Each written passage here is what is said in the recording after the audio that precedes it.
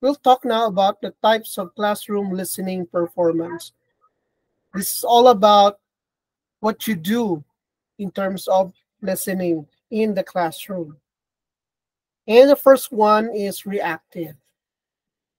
The idea here is you listen to the surface structure of an utterance and you repeat it. Examples of these are pronunciation drills and choral drills. Okay? Now, if this was a face-to-face interaction, I would have asked you to repeat after me. So in class, I usually do this. I would ask them to repeat after me. So I would say, class, repeat after me, bit. And the class would say bit.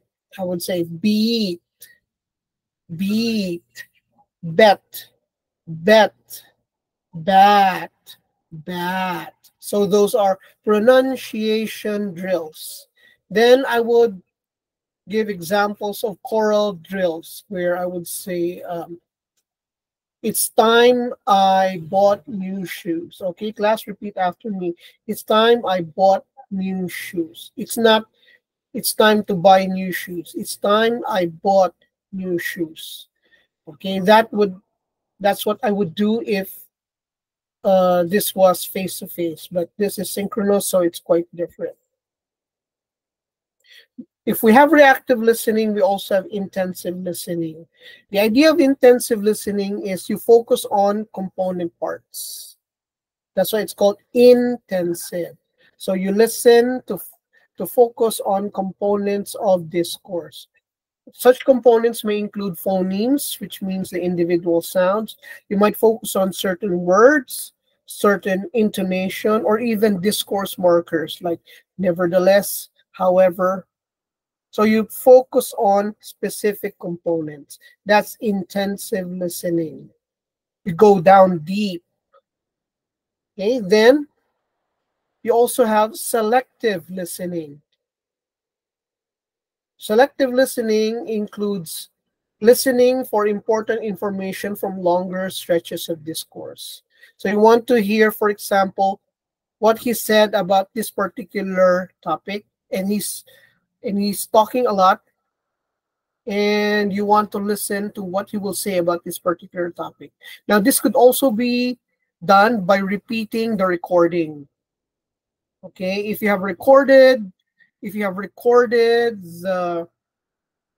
the speech, the input, then you could also scan in order to be selective. Okay, so you listen to speeches, media broadcast, stories, and you want to listen to a particular piece of information. For example, you want to know names, dates, certain facts or events, the location, the situation, the context, or maybe you want to listen because you want to understand the main ideas, or you want to listen because you want to understand the conclusion. That involves selective listening in the classroom.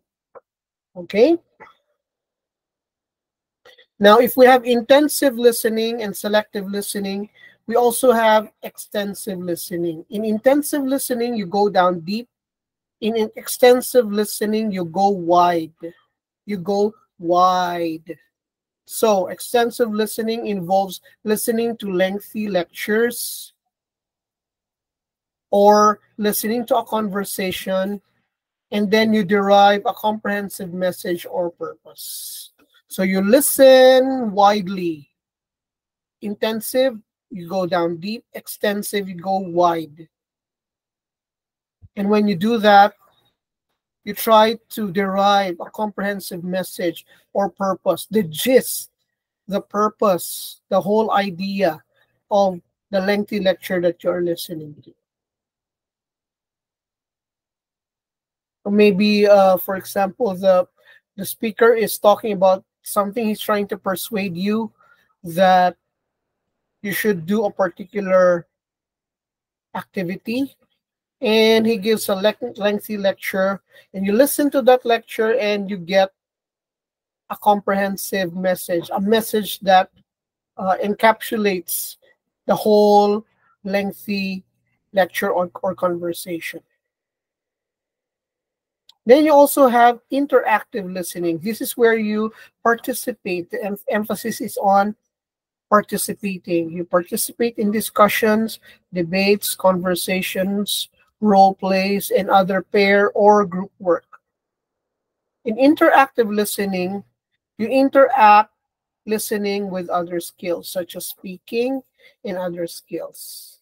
Okay, you cannot really participate in interactive listening without integrating listening with other skills, particularly speaking and maybe even writing and also reading.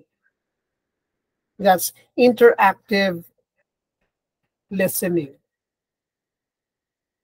Okay, so these are the types of classroom listening performances, and they are very useful in the classroom.